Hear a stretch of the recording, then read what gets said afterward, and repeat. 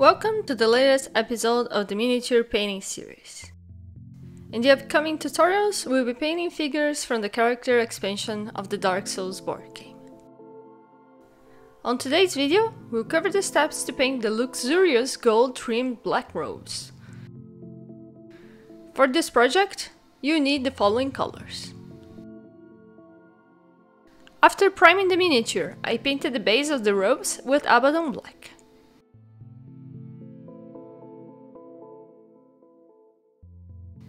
Then, I started painting with the fire with Flash Glitz yellow.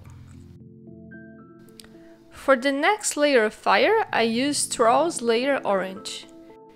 And the last one, I used Wild Rider red. I painted both hands with Kislev flesh.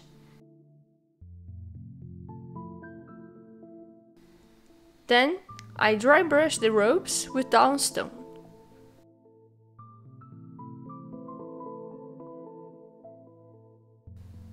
The gold trim part is done with Retributor armor.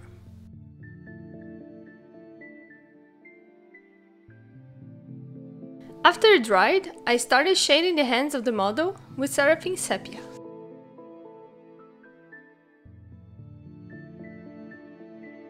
For the gold trim part, I shaded with Nu oil to highlight the shapes.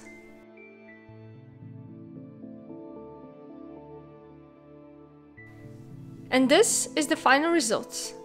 I hope you enjoyed this tutorial, and if you have any constructive feedback, questions or suggestions, don't hesitate to drop in the comment section below. If you still haven't done so, hit the bell button to get a notification when the next episode is up. See you next time!